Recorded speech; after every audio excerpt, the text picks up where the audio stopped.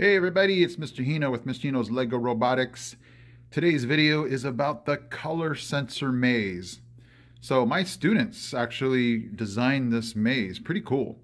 This is our FLL board, but I just use painter's tape, and they actually helped me design the maze. So the object or objective of the robot is to only use your color sensor to hit the color to trigger your turn to make it from the start all the way to the finish. So from the green start here to the green finish right there. So the robot would have to maneuver through each color, and basically you can't have your robot's wheels touch the blue painter's tape. So I'm going to go ahead and show you real quick the program. Not the entire program, just the first 3 blocks to make the turn, because the program's really long. But as soon as you figure out the first turn, you should be able to figure out the rest of the turns. And then I'll actually show you the robot going through the maze. So let's go to it.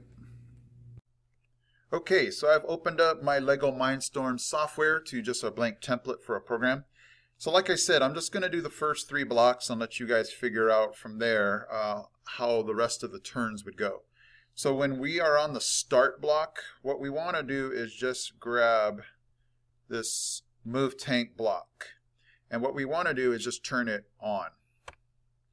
And then I tell my students to drop it to a low enough speed so that it gives their color sensor a chance to pick up the color. So I told them to drop it to 30.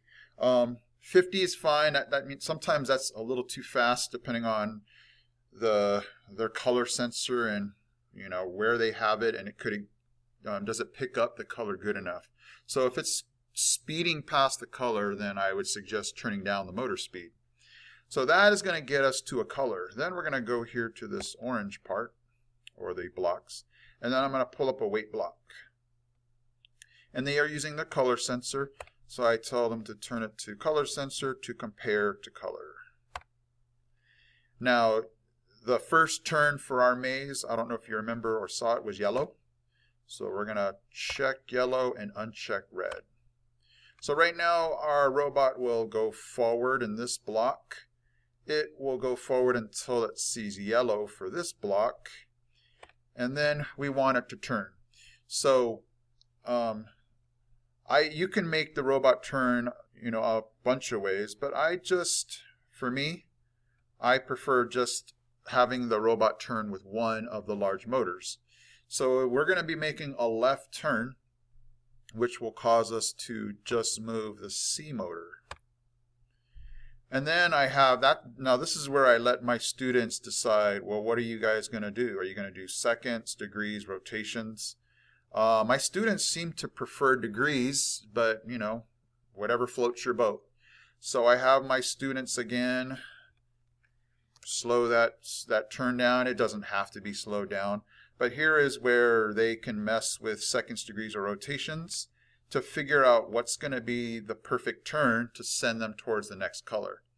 Now, the beauty of this is those are the exact 3 blocks you would use for the rest of the maze. So if you're heading for the next color, you just do everything and repeat it. So we would drag this up again, turn that on, drop it to 30 again.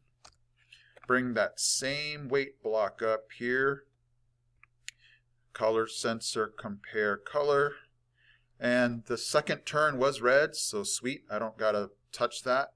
And then your large motor again, and we'll connect that with the data wire. The next turn is going to be a right turn, so I know that's going to be motor B, and then I just change that for the next turn.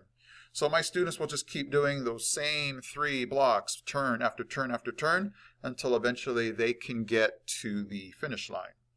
So it's a pretty easy program. Not easy to experiment and adjust the turns. My students are having to go back and fix the turn, make it less, make it more, until they get it perfect.